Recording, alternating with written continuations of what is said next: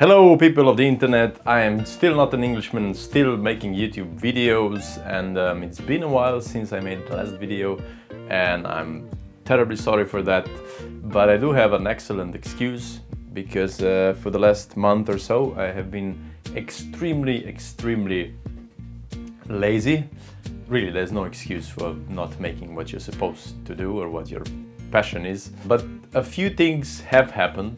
So we are still editing this feature film that we shot 3 months ago or something, and we have 36 hours of material, so that's fun. And I'm editing a short documentary that I've shot a few weeks ago, which is also actually really interesting, and I'm gonna talk a bit about it in this video. And the third thing that happened is this.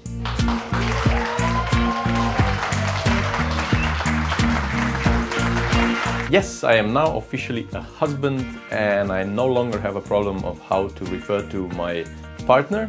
She is now simply my wife, as part of the fiancé or girlfriend or whatever the problem was. So that's one problem less in my life, which is always good. Also, we got a PlayStation, and Horizon Zero Dawn really isn't helping with my productivity right now.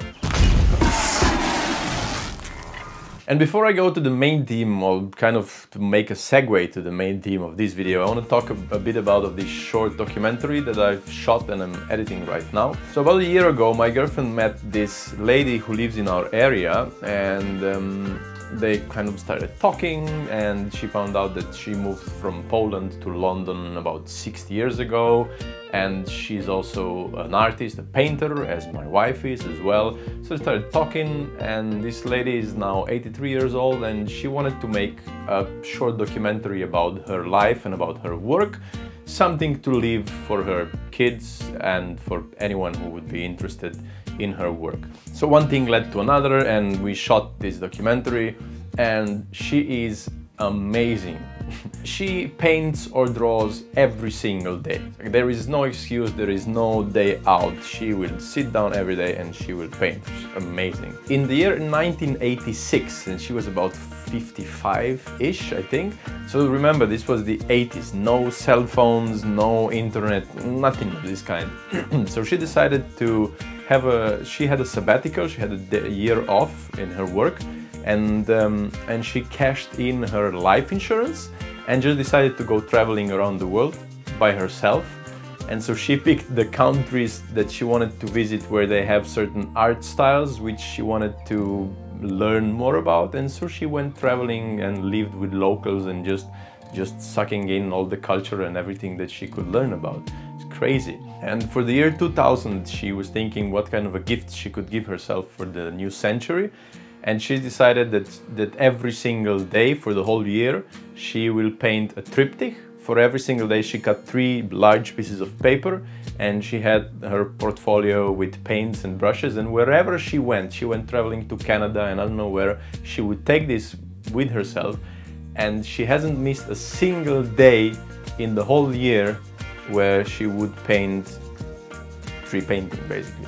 Amazing. She was teaching in Oxford, and you know, she went through so much in her life, and talking to these people is really inspiring and kind of leaves you without many excuses to do whatever it is you want to do. And I had the privilege to watch her paint and draw, and it's so amazing just to see someone draw a very simple line, and you can see that hand has drawn thousands of lines, and it knows exactly where it's going and exactly what it wants to do, and just mind-blowing. Which kind of leads me to what I want to talk about in this video. A lot of times I hear people saying that someone has achieved something because they are very talented, or when I'm searching for jobs, a lot of times people would say that they're seeking for talented individuals, and in the worst case, a lot of times people would give up their hobbies or passions or not even start with them because they would say that they don't have enough talent or they don't have any talent at all. I don't really believe in talent.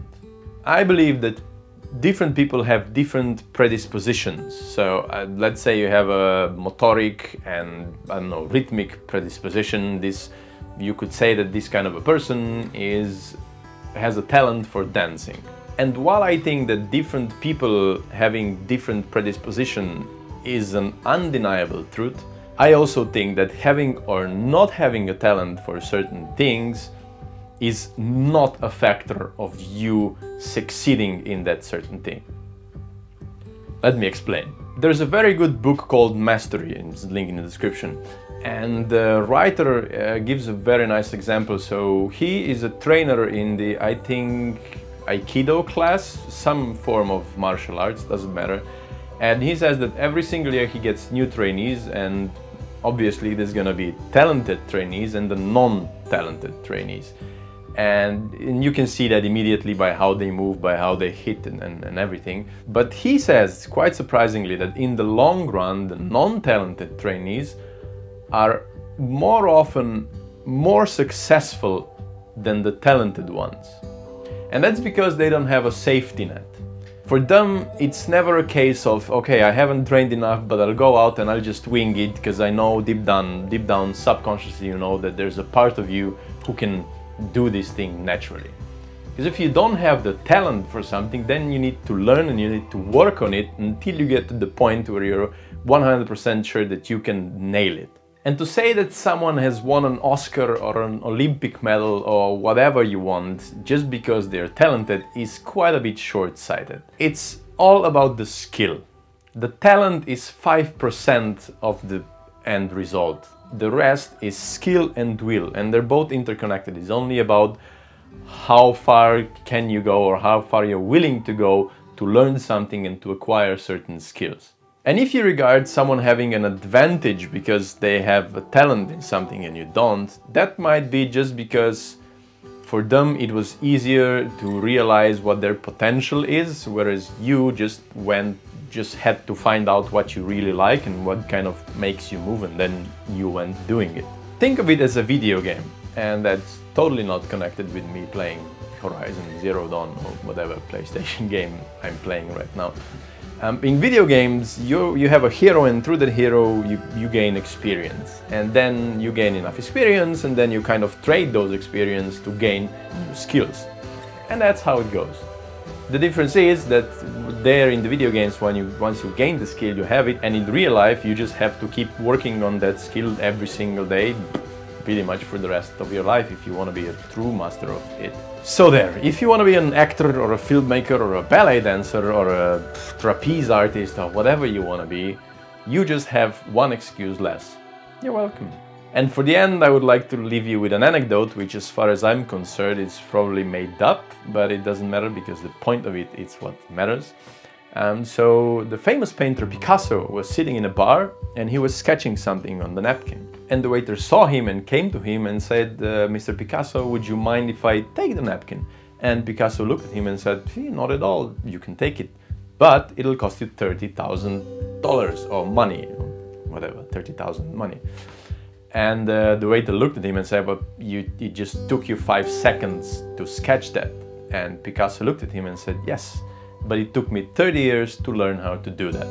And if you're self-employed, I hope this story makes you feel a bit better the next time you think you're overcharging your clients. So thank you so much for watching, and thank you for everyone who is subscribed to this channel. I know we're very used to YouTube creators having like 100,000 and million and 10 million subscribers and then watching them videos, making it and how amazing it is.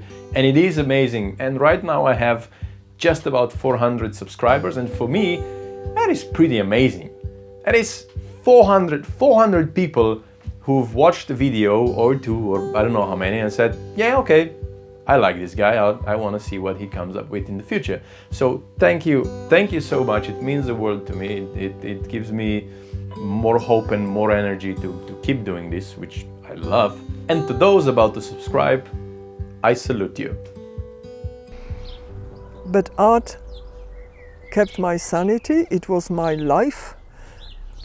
Saw me through all the tragedies and all the difficulties, and I don't think I could live without it. It was just as important as my children.